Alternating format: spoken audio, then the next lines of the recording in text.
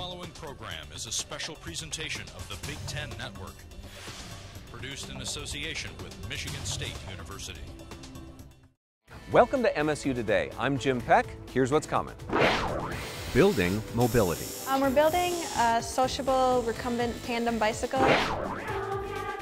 Children's choir. Cowles House. Peanuts, cashews, and pecans. Pies. Welcome to MSU Today. I'm Jim Peck, and this is Cowles House. It's one of the jewels here on campus, and we'll be showing you more a little bit later. You know, a lot of what students learn here at MSU is practical, and for some engineering students, their final project before graduation gives them a chance to use everything they've learned in going after their degree. And for some, this ending actually means a new beginning of mobility for someone else. It's interesting to see how everything has to work together. There's about 15 groups, and everyone does something different. Oh yeah, we were gunning for this. This is our capstone project, it's our final design project. There were a ton of different prototypes that we could choose, and we wanted the humanitarian one.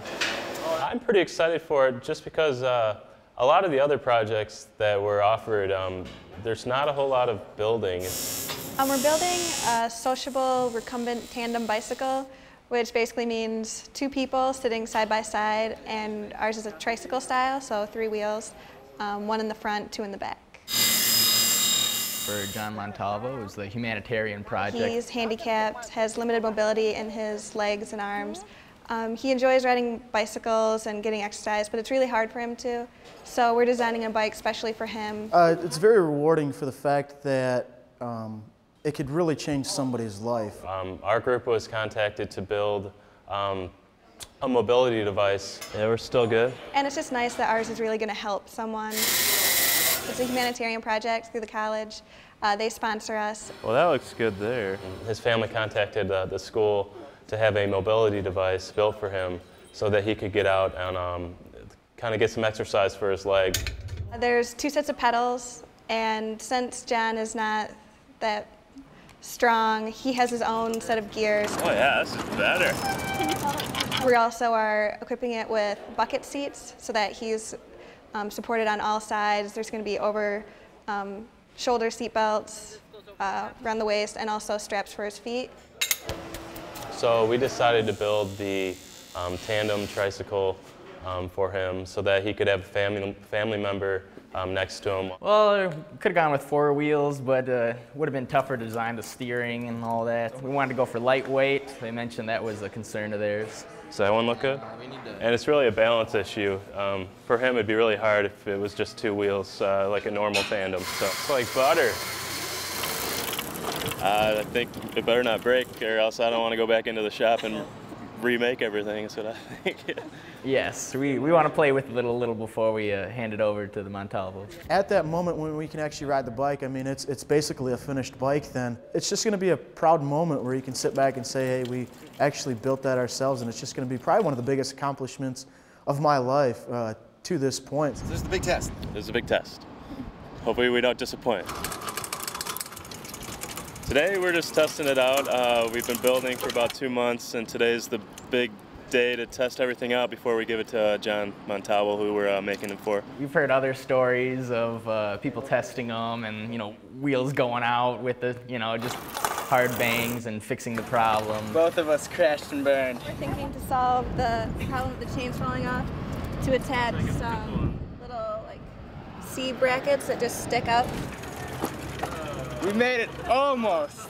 The only problem was that these were shifting upwards and loosening the chain, and then that was causing some problems, but we fixed that, and now there's another problem. Not only do we have to build a prototype, but we've got to build a working prototype that's going to last and a person can use on a daily basis. Really just had to test it out and redesign things and make it perfect. Yeah, that might work. It's pretty rewarding. It's definitely nice to get outside for once and not be in the basement of engineering school, you know, for 8 hours a day. So it's definitely nice to get out here. It looked cool. It looked cool. I was starting to come and take shape, and you know, it's not just a set of bars anymore. Now we're finally getting our tandem together. I think they'll love it, we'll love it, it'll be a great day. I think it's going to be pretty awesome. A lot of self-satisfaction, not only to say we built that, but it's also going to be very satisfying knowing that John, who's getting the bike, is going to be able to get outside and ride the bike, and I think it's going to be quite touching. I hope he likes it. Come on for a ride! I mean, working with the family itself just makes it a lot more personable. He's just lit up about the whole project. You ready, Johnny? All right. I'll probably be really nervous, but once he gets in it and he smiles and likes it, then I'll be able to breathe easy and like, okay, I did okay. Look up, so he's looking up to the sky. You're giving someone else the ability to do something they haven't been able to do. It's going to be fun. It's going to be a good capstone to my MSU career here. Mires para el suelo, okay? Look up when we're ready, okay? No mires para abajo, okay? It hasn't been so emotional yet, but I think when we really hand it off and see the excitement on his face. No, and if there you go, Johnny, you got it, there you go. He can go backwards, he can't go forward, though. We saw excitement on his face even when we've talked about it. And when we hand it off, I think it's just going to be a completely different level of excitement, and I think it might blow us away. And it's just going to be really touching to see what you do and how it can change somebody's life and just completely make them so happy. Yeah, ¿te gusta? Huh? Oh yeah, it's mine. Like, it's our design, it's our craftsmanship. Yeah, this is kind of the class you work for throughout your 4 years in the engineering school. The project was wonderful. The bike turned out great. Learning how to build something from scratch, it's a nice life skill to have. It's just nice if I see it on the road, him enjoying it, I'd be like, oh, I built that, that's mine. Well, you see an expression on his face. I think that in itself is, you know, makes it all worthwhile. Right, John? ¿Te gusta? ¿Te gusta? Dile a él, ¿te gusta la bicicleta? Yeah? Sí. I like it. I like it. Yeah.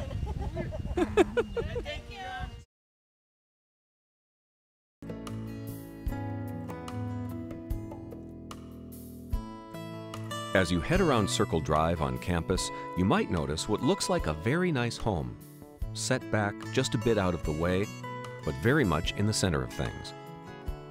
It's the Alice B. Cowles House, better known as just Cowles House.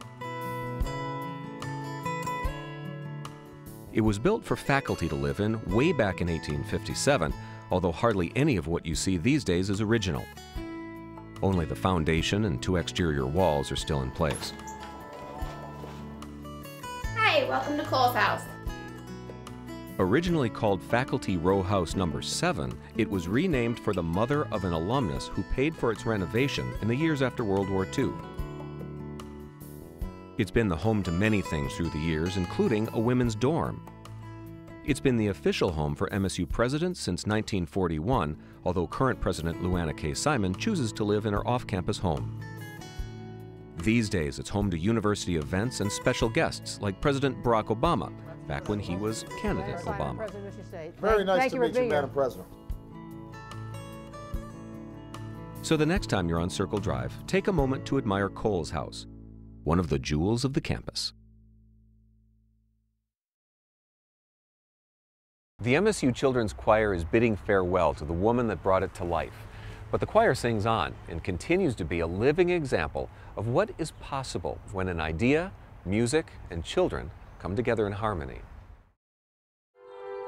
Having a chance to observe the children with these world-class musicians in the Detroit Symphony Orchestra and the wonderful relationship between Maestro Slatkin and the children, this really was a wonderful way to end my career.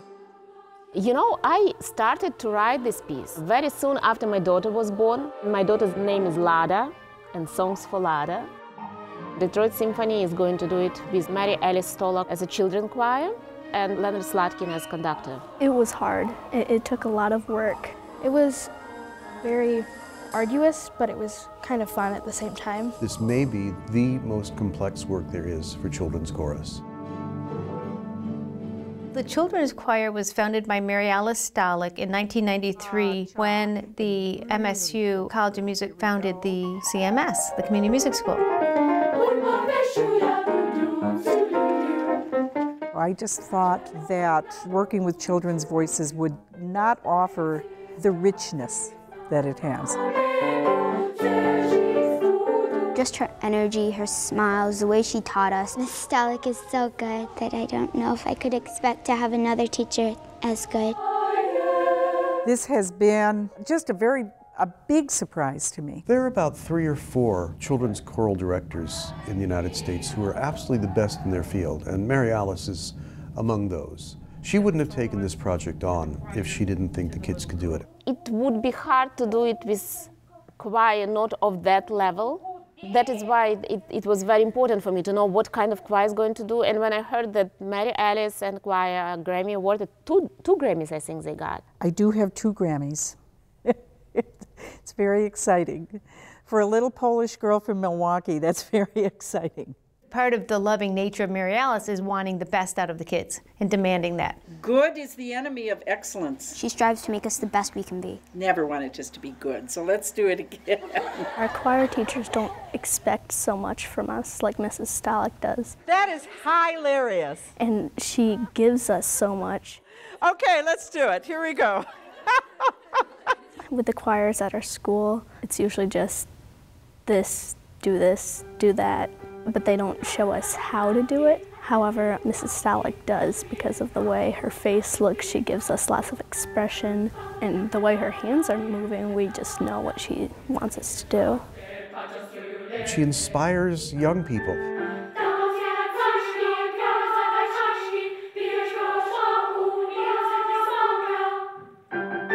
So let's hear it again, and I just want to see that on your faces. Just sing through your eyes. She taught me to not only learn the words or the notes of music. She always says, feel the music from your heart. Don't just sing notes, like really sing through the notes and feel it. Some of the kids in that children's choir started when they were infants or toddlers. It is like family. I've been in the choir program for 7 or 8 years. It is something in which hopefully they will keep for the rest of their lives. It's just so much fun. I love the choir and I love singing. I've had wonderful experiences in my life. Her decision was to leave at this time when things were really on the upswing. This experience with this work was at the top. This is really a terrific evening for Michigan State, and I've told Mary Alice that I believe in working retirement as a concept, so this is her official farewell concert, but hopefully not her last engagement with Michigan State University.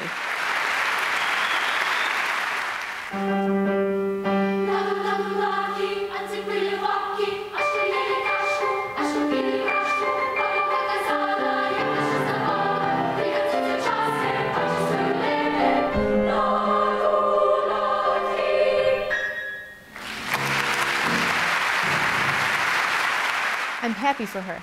I'm sad for us because we're losing a legend. There's no other teacher like her. We're losing a person who has created a dynamic program. I think we should stand up. She's been a great conductor. How she feels about the music reflects on us and what we feel about it. She's just like that fun-loving kind of person, but she's also the person who wants to get work done at the same time. I'm going to miss her a lot.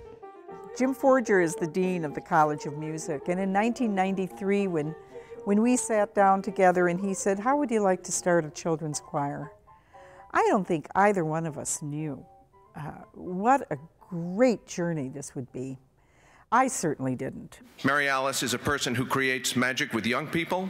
She is a person who is committed to excellence, and she is the person who has created an ensemble recognized nationally and internationally for its superb blend, musicality, and innovative programming. This choir has many, many, many years of great success ahead of it. What's next is it's a lot of gardening.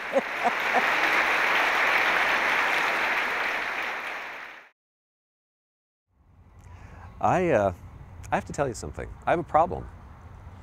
It's a problem with pie. I can't get enough pie. So I think you'll understand why there was no way I could resist the lure of this next story. This is just a great job. What's my favorite pie? Well, There is nothing like pie. peanuts, cashews, and pecans. And although some folks will go on and on about cake, Cake is kind of, highbrow. Pie is down to earth, you know. Pie is everyday food. Ackett's pies are legendary around parts of Michigan, and the legend is spreading. If you haven't tried one or even heard of them, it might be because they're basically a local operation, and they're made just like Grandma used to make them. But this place does not exactly look like your grandma's kitchen. No, it may not, but the pie will taste better. It did start out in Wendy's kitchen. She'd make pies, and she and her husband Dave would take them out to farmers markets. Word of mouth, no pun intended, is what got them going. They grew and recently moved into this sparkling spot in southeast Michigan. It is state-of-the-art, but it's the state of an old art, and it's still all done by hand the old-fashioned way. It's not like Grandma's kitchen. It's not very romantic to where we came from. But, you know, the story is great. It's the American dream. It's a great success story from baking 25, 35 pies a week to now up to 10,000 a week on an average week. These days, they're in stores all over, even Whole Foods in Chicago. There is an MSU connection here. Wendy and her husband Dave worked with the MSU Product Center that helps businesses get started, grow, expand. Product development group has been great. You know, Matt Burbeck from there. We're a small company, you know, and there's a lot of questions we don't even know to ask, so we got a lot of help from. The Product Center started out as a place farmers could come when looking to diversify their businesses. Big corporate farms were gobbling up the small growers. Some farmers needed new ways to make money to keep their operations. The MSU Product Center helps them carry an idea like making cheese or barbecue sauce or other things from idea to market. These days, they also spend a lot of their time helping entrepreneurs make their way through the sometimes baffling maze of starting a new food-related business. Food on a shelf is really easy to create, but there's actually a lot of food science and regulatory and label and supply chain and distribution and marketing that goes into these products. And I think clients are always very blown away by the amount of work they're going to have to go through to bring these products to retail stores, and the MSU Product Center can really work with them going through all these issues from that concept all the way through to distribution. The economy has been rough in Michigan. Some have left or given up. Some might not think this state is the best choice to locate, let alone grow. But Wendy says the choice to keep this business here was a piece of cake. Well, not cake. It's really easy in Michigan because Michigan's such a great state. We grow so much here. There's a lot of diversity in the crops that we grow. Michigan is #2 in just the amount of things that we grow here. California's #1 in food production. We're #2. We're #1 in cherry production, of course. We grow more blueberries than anybody else in the country. We're #2 in apple production. Most everything that we use here in our bakery comes from Michigan, including our sugar. We don't grow cane sugar here, but we grow sugar beets. Our flour's from Michigan. All of our hormone and steroid-free milk and butter come from Michigan. So it's a really great state. And right now, with the economy the way it is, I feel it's a really great time to start a small cottage industry right now. For Matt Burbeck, well, he loves what he does, and he says he loves it because of, not in spite of, Michigan. Oh, it's a fun job. It's the great fun. I mean, what job could you ever travel throughout Michigan and eat buckets of great food? I mean, no, it's a fantastic job. And the great thing about it is you're allowed to be as creative and as crazy as you like, you know. And it continually astounds me about how many products and things are available in Michigan. I mean, we really have the most diverse entrepreneurial population, all the way from blueberry growers in the UP to, you know, people creating soy sauces, people creating, you know, gluten-free, I mean, everything. I mean, it's all out there. I mean, it's just it's a cornucopia of products. There are a lot of people in Michigan who've made the leap from field to kitchen to market. The Product Center has a client list of more than 600. But no matter how wonderful your product, getting it out to people can be a struggle. For Dave Ackett's, the decision to work with MSU was as easy as, well, you know. It's kind of a no-brainer because MSU is helping you for free, and they're experts in their field, and you know, they're certainly all about Michigan. Did I mention the free part? It is. It's another way this land-grant university reaches out to people. and maybe helps them reach their dreams. We really do everything right through from concept all the way through to major strategic planning for some pretty large companies. So if you're that person that has that recipe in your back pocket and you really want to try and bring that to fruition, you know, or you're a larger company really looking for some sort of strategic planning and some financial analysis, the MSU Product Center is the place you come to. And for pie, well, Achatz is the place a lot of people come to, even the governor. She just emailed over and said, this berry pie is better than ... everything. So it was kind of nice. The Achatz Handmade Pie Company is, perhaps, the 21st century version of a mom-and-pop business, a leading-edge stainless steel approach to a homespun favorite. We started with what the grandmother would have used and tried to improve on that, and I think we've succeeded. Well, that's it from Cowles House. I'm Jim Peck. We'll see you next time on MSU Today. For more, go to our website.